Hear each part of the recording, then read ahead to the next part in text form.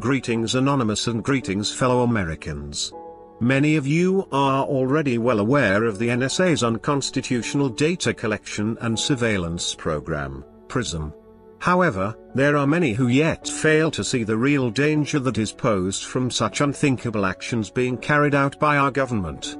Each passing day that we the people allow such tyranny to go unchecked is precious time lost to ensure that our civil liberties and freedoms are not ripped away from us entirely.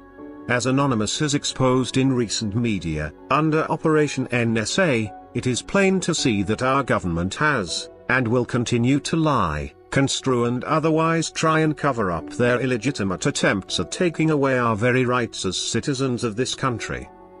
There are those who would claim that they are not concerned if our government is collecting their personal data because they have nothing to hide. Sadly, those who would give this reasoning are not seeing the bigger picture that goes far beyond what they personally may or may not be comfortable sharing. Privacy plays a greater role in our overall freedom than most seem to remember. Let us take a brief look at a darker part of our world history. February 28, 1933. The German government, under the pretense of controlling the communists, abolished individual rights and protections. Freedom of the press, assembly, and expression were nullified, as well as the right to privacy. On March 5, when the elections were held, the Nazis received nearly 44% of the vote, and with 8% offered by the conservatives, won a majority in the government. The Nazis moved swiftly to consolidate their power into a dictatorship. The number of lives lost to the Nazi war machine totals over 6 million deaths. More than 1 million of those deaths being that of children. Persecuted, under the banner of the very governments sworn to protect them. It is with this bitter part of our world history, that the bigger picture begins to become clearer. The Holocaust happened to people just like us and not so long ago.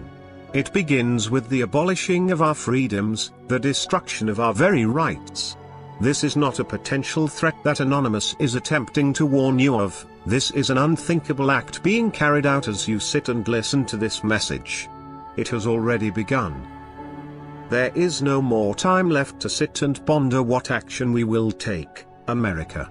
We have been idle for too long. A new age has dawned, and under this one banner, this one idea, we can and do stand united. It is time to raise our voices as one.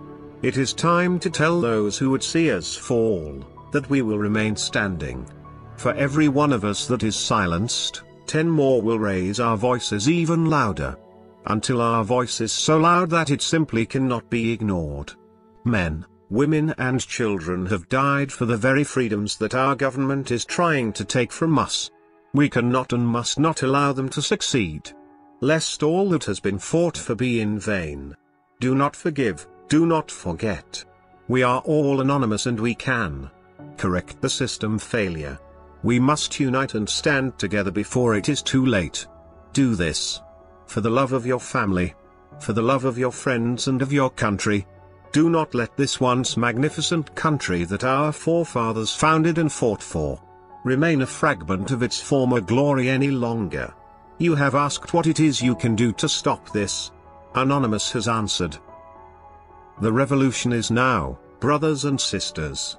You are all a part of it. The fate of this country rests in our hands. Will you do nothing? Will you say nothing? Or will you unite with us as this one voice? The choice is now yours. To go silently into the night and remain asleep, or to awaken and answer the call. We are anonymous. We are legion. We do not forgive. We do not forget. It's too late to have expected us. This is our time. A time for freedom. We are taking it back. We are too many to be stopped. Our spirit's too strong to be broken. We will rise victorious. Remember, remember. The 5th of November. The government treason and plot. We know of no reason why the government treason should ever be forgot.